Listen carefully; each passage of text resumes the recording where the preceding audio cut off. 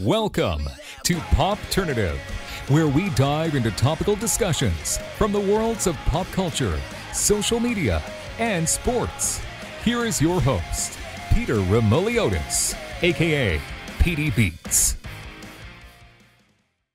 PD Beats here from Popternative is speaking to Richard Harmon about a bunch of projects. You also recognize him as Murphy in the 100 that was on the CW. Thank you for your time, man. Welcome to the show.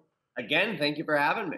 It's interesting too, because you look at a lot of the projects that you've done, and obviously Richard Harmon's gonna go where the opportunities are, where the work is. But do you ever look back and think about the fact that you have been able to kind of play a lot of different characters? You have been able to work on a lot of different projects. That's a pretty cool thing. Yeah, I mean, I just consider myself lucky at this point. I mean, and, obviously there's a lot of work and patience goes into being lucky, but I consider myself wildly lucky to have kind of had the career I've had so far, and hopefully that career for many more years to come. But I'm very blessed. Did it just kind of click when you were younger that like acting and storytelling was something you wanted to do? Did you always know you wanted to do something in the creative realm, or did it kind of just happen? Not exactly. I mean, my family is all in the film business, so it would have been a logical kind of step for me, and it is. But no, I don't think that was ever the thing I thought I would be doing. I wanted to be a wide receiver at the University of Notre Dame, and I don't know, God just didn't bless me with that kind of body. When I was 16 years old and was like 5'7" and 120 pounds, it just wasn't going to work. I think, yeah, because I started acting when I was 10, just because mainly my older sister had done it. And she's a terrific actor. And I don't know if it was the thing for me at the beginning, but I knew that I loved being on set. And then the older I got, the more I just started to care about, I guess the craft is the way that you would put it, of acting. Yeah. And I just started caring more and more and more. And it's just the one thing in my life that I just, if I'm not allowed to do it for like a couple months at a time, if I'm not working and I'm in between projects, like I get very antsy, and pretty much everyone in my life will tell you, if I'm not working, I'm not a fun person to be around. Yeah, you always have to. Well, I can definitely I gotta see work. that. I just gotta work. I can't stay still. I just saw an interview recently with James Brolin talking about how he's like, when I get to work, it's like the best time ever. Like I just love. Yeah, exactly. Everything just feels like. Everything feels like when you weren't working, everything was just like a half inch out of place. Mm-hmm. And then when all of a sudden you step on set and everything just sort of locks into how you feel like you should feel all Absolutely. the time. That's definitely how it is for me.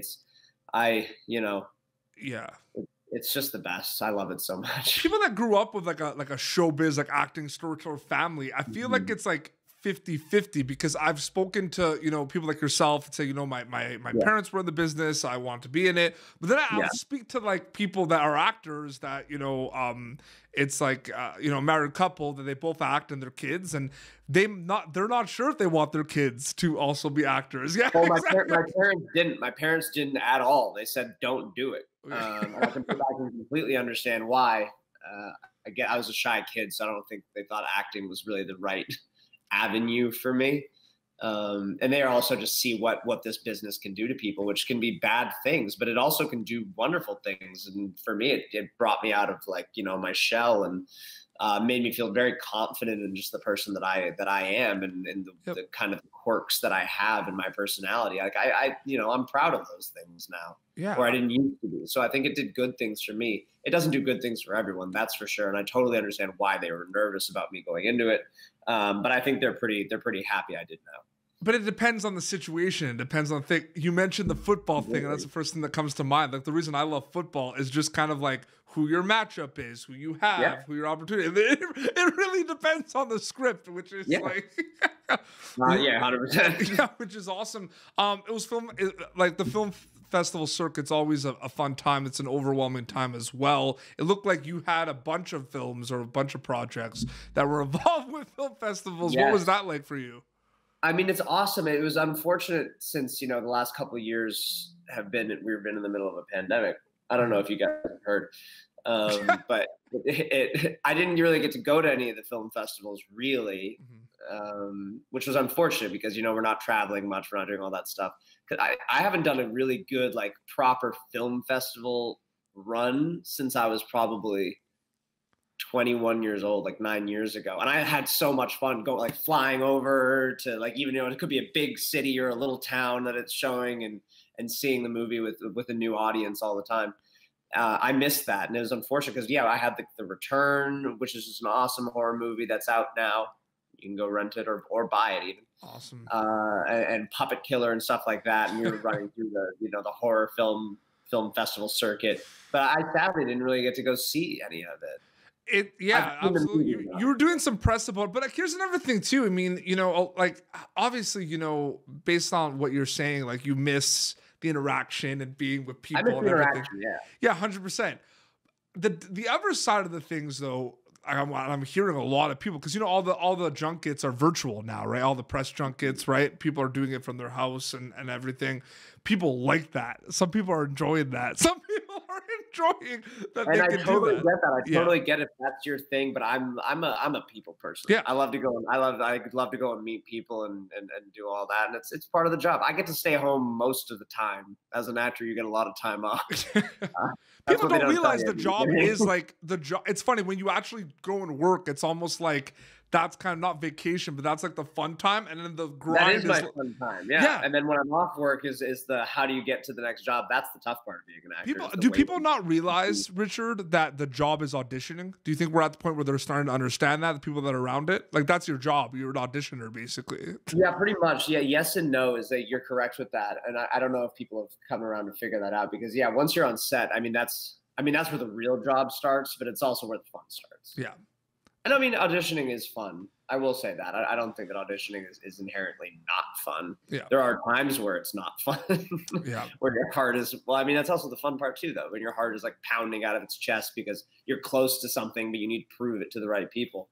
Mm-hmm. And when that goes well, then it's the greatest feeling in the world. If you feel like you messed it up in front of the producer or director or something, and then all of a sudden, you're in a 2-day spiral. Yeah. Feeling horrible about yourself. And then, it's just picking yourself back up again. But I think a good segue to what you talked about you're a people person, you enjoy it. I mean, I find that's an interesting kind of segue to the talking about the 100, because the 100 fans, a lot of people know, are like unbelievable and they're incredible.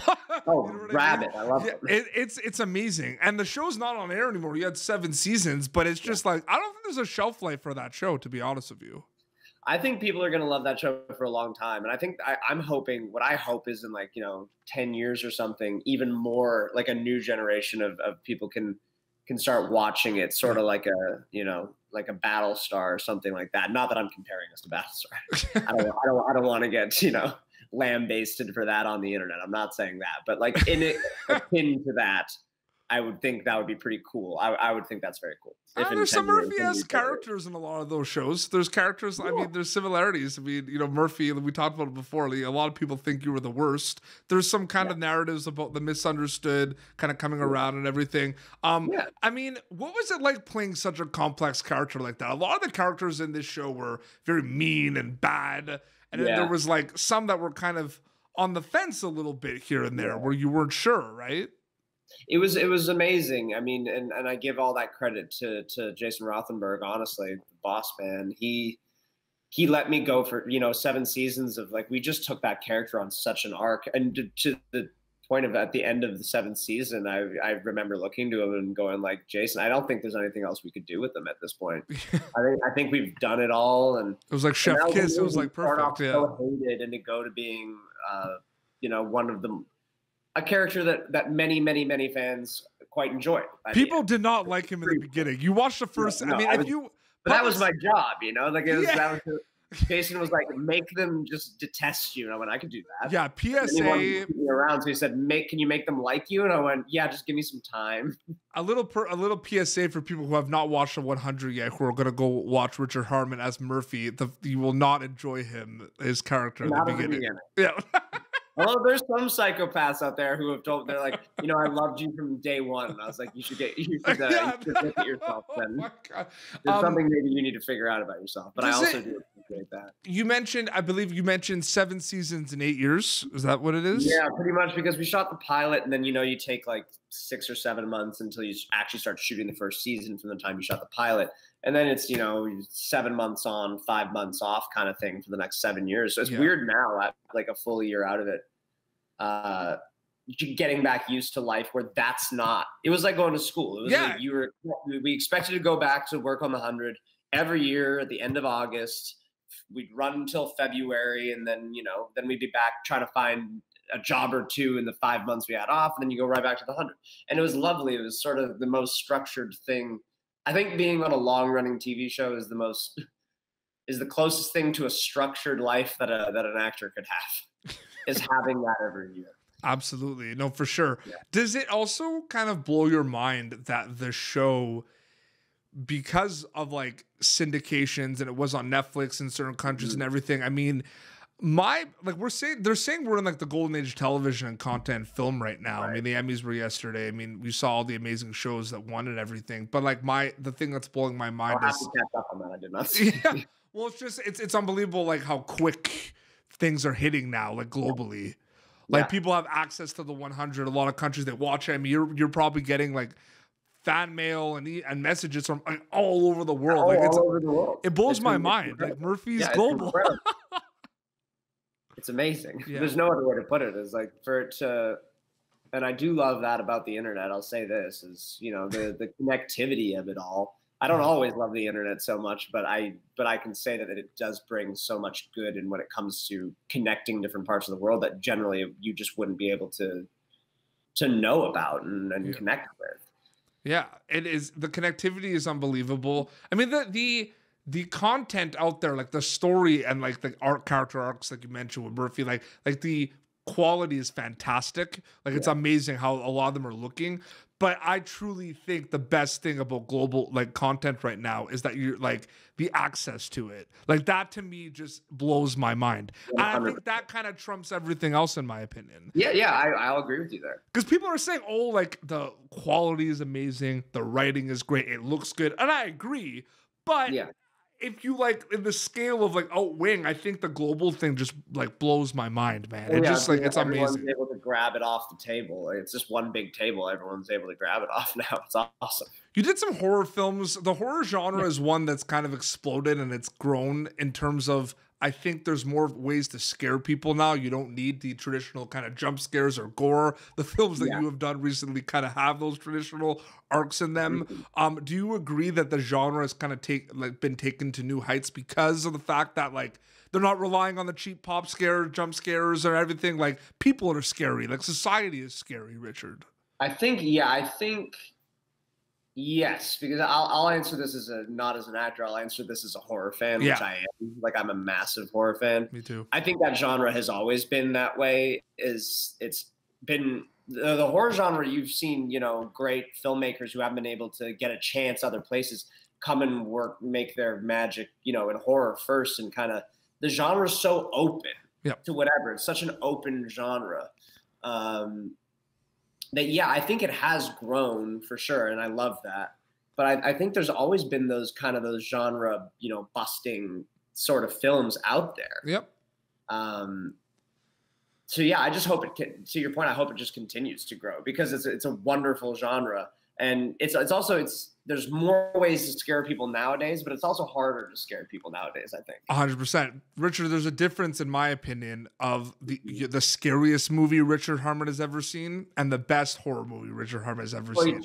Two wildly different. Exactly. So for me, I'm not sure what my favorite movie is for horror. Like, I'm not sure, but I do know the scariest one that I've ever seen. It's The Strangers with Liv Tyler and Scott Speedman. Like the original. It was horrifying. I remember seeing that. I was in grade 12, I think. It's terrifying. And me and my buddy saw it at the movie theater at 9:30 p.m. It was the nighttime show, and we lived up in the woods. So that doesn't help. Our separate houses, but after that movie, we were like, so sleepover, like old times sake. We'll sleep in the living room on the couches with the lights on. That movie scared me. I feel like I went to go see it with my sister and her friend, and I was pretty young at the time, and like we were just terrified on like the car ride home that someone was just gonna pop in the car or something. You know what I mean? It was truly terrifying. But I have like a top 10 for sure. I really love that movie, The Invitation. I don't know if you saw that one. That's on Netflix. Yep. Dinner party gone wrong, basically. I love it. Love that. That might be. I love that movie just because I just love what they did with like the slow burn of that film will make you sweat. Like it is such a slow burn. Very uncomfortable. Yeah, it's that sort of. We've all been in those dinner parties, just not quite that way. Absolutely. Do you know which ones that you enjoy on top of your head? Like some. Obviously, there's the I mean, classics the most too. fun Right? one that I'll watch every year is Halloween 3: Season of the Witch, which is the only one without Michael Myers. Yep. But also Halloween 1, I love. Like I love classics, and I love Halloween, and it's my favorite time of the year. So Yeah. I just love guys in masks doing bad things. Well, it's pretty. And then the scariest, like Babadook, was one that really shook me up. Yeah. It's so good. And then there's like just that uncomfortable fear, like Rosemary's Baby. Rosemary's that's Baby. a terrifying film. Midsommar is like because I think the fact that it's just that made me so uncomfortable. yeah, because it's all like beautiful and flowers and sunlight and like yeah. That's testament to that movie that I never want to watch that movie again. No, I never want to watch it. And that's because it did its job wonderfully. It's funny too because there's the Fear Street trilogy on Netflix that just took over the summer. Like that, those became instant hits. And one of the guys that's in it that we've interviewed, Drew Scheid, he was in the 2018 Halloween. He's the kid in the devil costume. Who gets stabbed. Yeah. Basically. Oh my god. Okay. Yeah. I really love that reboot that they did too. Yeah, and we talked. It's insane because there's a lot of people like in the past Halloween movies that like they were like person on phone who gets like killed by Mike Myers. Like he's like actually like scene time and gets like killed by Mike Myers. I'm like that's one of the most iconic like horror icons of all time. You get killed on screen. It would be a dream come true. I would love it if they make another one past Halloween Kills that's coming out in a couple of weeks. Then I'd love to try to be. And then basically it's like he just has that. He gets stabbed on a fence, and then spoiler alert: in Fear Street, his character just gets decapitated. So it's just like he has. Well, yeah, I said spoiler alert. Oh, did you not see them yet? I haven't. I saw the first one. I haven't. Did you like the first one?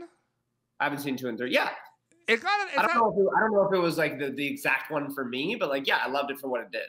Yeah, more to think about. It's not really a big spoiler because there's a lot of like things that happen in that like it's slasher, right? Like so. Yeah. No, it's amazing. The genre is amazing. The Return. What was it like working on that? Because that was like a little bit of a low budget film too, right? Yeah, it was an indie film. We made that in Winnipeg in the middle of the summer, which was very warm, and we were all in a haunted house together. There were like 40-degree heat outside. Oh, never mind. Sorry. I don't know, like 105-degree weather outside. I had to do the Celsius to Fahrenheit. It was awesome because it's a movie that bends a couple genres together that I didn't see coming because I've always loved like the haunted house movie, and I was like, okay, cool, we're making a haunted house movie. I'd love to do that. I get to play a genius who's an asshole. I'll sign up for that. Yeah. But then I won't give anything away. Like by the third act, the movie really flips itself on its head and just goes in a complete direction that I had no idea that's what we were doing.